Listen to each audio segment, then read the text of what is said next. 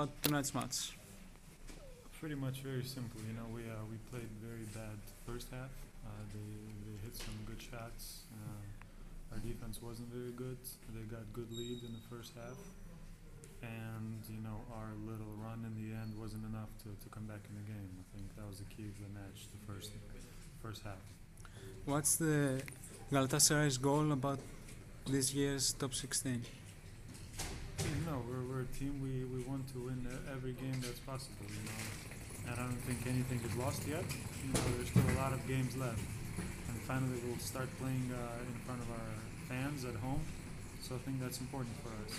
We have to win every game at home. We have to try to win every game at home and try to win one tough game on the road. And if we do that, we should be okay.